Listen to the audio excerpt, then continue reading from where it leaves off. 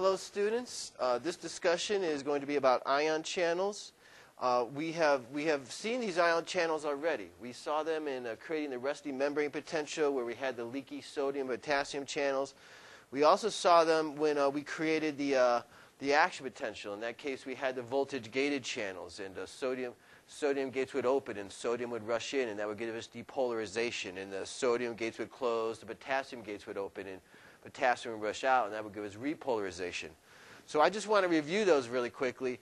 Again, one, we have the leaky channels, and these are the leaky channels that we saw that were involved in establishing the resting membrane potential. These were the channels that they're always open, and sodium is always leaking in slowly, potassium is always leaking out quickly, and that gives us our resting membrane potential, which, as you'll remember, is around minus 70 millivolts. And then we have the graded potentials. And the ones that we've talked quite a bit about, we have especially talked about these voltage-gated channels. And these voltage-gated channels, these are the sodium and potassium gates that open and close to create the action potential, to create the electrical impulse that moves down the axon of the neuron. And again, they're responsive to changes in voltage. We also have chemically gated channels. And these are channels that we're about to talk about. And chemically gated channels, they open and close in response to a specific neurotransmitter. If we take a look at their illustrations, here is a chemically gated channel, and it's closed. It has the chemically gated channel is linked to a receptor area. Here is a neurotransmitter.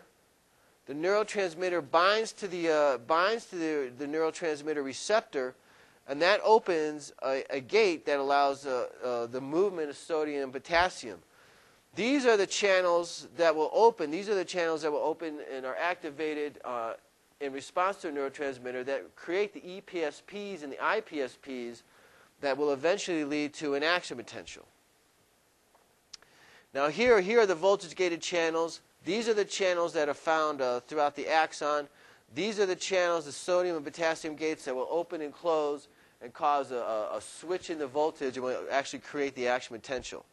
Notice that these chemically gated channels, they will be found in the dendrites in the cell body of the neuron, because that's where the neurotransmitter will bind.